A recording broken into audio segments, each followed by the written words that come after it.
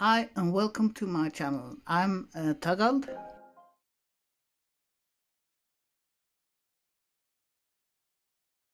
These are my orchids in bloom at the moment. Two of these are reblooms and one is new. And it is the new one that almost forced me to do this video right now because it's fading. I have trouble keeping the flowers on my plants.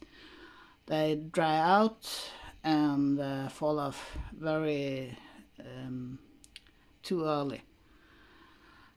So I fell for this. It's a Dendrobium Phalaenopsis hybrid, and I fell for it because of the very dark flowers. They are a bit darker than what shows on the camera. I have one that I bought previously, but that one is very light colored. It was the first one I saw for sale, so I had to have it, but I like this one better, so maybe I'll give away the first one. This is also a bit different from the other Dendrobium Phalaenopsis I have. And say hello to my my cat. As you see, because it's different from the other one. The other one has more rounded leaves, and these have it's a fine line of maroon, or it's a dark edging to these leaves, and I like that. Because I still don't trust my ability to get plants to flower, so I prefer plants with a nice foliage as well as flowers. But I really like these dark flowers. They're almost black and velvety. I just wish I could stop them from dropping.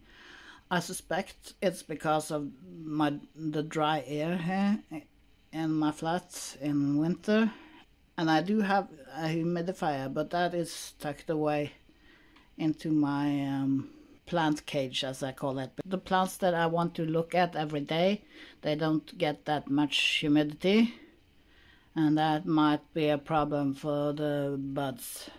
And it's really frustrating. And yes, this plant did come with a 5-week flower guarantee, but I don't bother with that because it's not the fault of the plant or the producer. It's my environment guaranteed. It's frustrating with new plants because you still don't know exactly how they like to be watered and so on, and still you want the flowers to hang on and stay there for some time. So I always hope the rebloom, when I get the hang of reblooming them, the flowers will stay longer.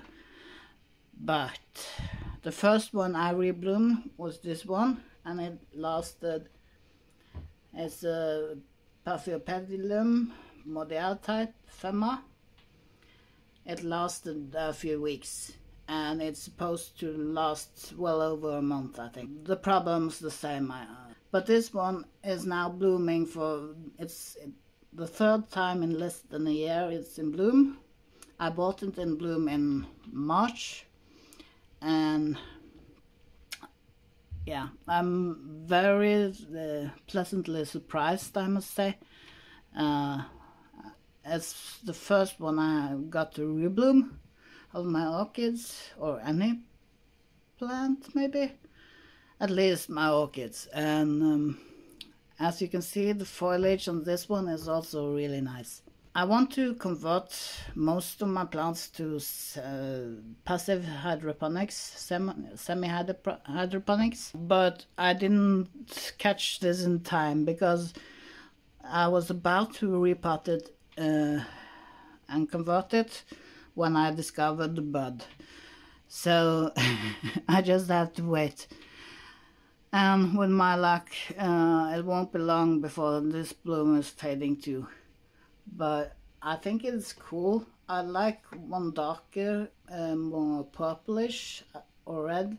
I've seen those and I love them. As you can see, it looks like it's stretching a little for light. And the nubs here where roots would be coming out are far from touching the substrate. And I'm not sure how I'll go about reporting this. How high I should have the substrate. I know it should have gotten more light in the growing phase. I need to repot this before I see a bud down there. No bud so far. I really hope I catch it in time so I can, so I can convert it or repot it. But I need to figure out how high the substrate should be, and should I bury the leaves? I don't think so, but still these nubs should have access to substrate, so I'm not sure. It's still impressive that it's blooming for the third time in less than a year. So I'm happy with that.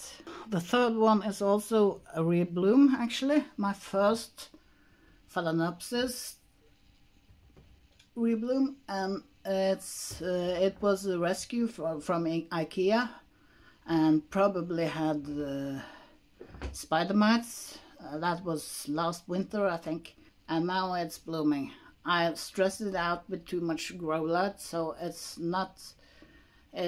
had a hard time deciding whether to make a keiki or flowers. I think it landed on flowers, but that one is a root, and that is a root. And there's some leaves, there's one, and there's another one. It's a really big flower, I think. So I'm happy with this rescue. I've had bad luck with Phalaenopsis earlier because I tend to rot them. This one I left neglected over the summer, and it's recently been repotted. I left the old flower spikes, just cut them for more manageable heights. So some people say that when you do that, the flowerings don't get as impressive as they would on a new spike. But as you can see, this orchid, it's not growing a new leaf, and it's looking really in a bad shape actually, but it's healthy now. It wasn't, but it's now. It's not very nice to look at, I think. So I absolutely welcome the keiki if it develops, and then I'll probably throw away the mother plant. But I hope we have some more flowers. Here's the other flower spike, and there's more buds on this one. There's one that's soon to flower, and then there's some up here. So I kind of like that lip. It reminds me of a mustache or something. And I like the big flower. And it's a milestone for me to rebloom Phalaenopsis. These were my orchids in bloom. I had to do this video now before these flowers fade. Thanks for watching. I appreciate any comments. Until next time, bye.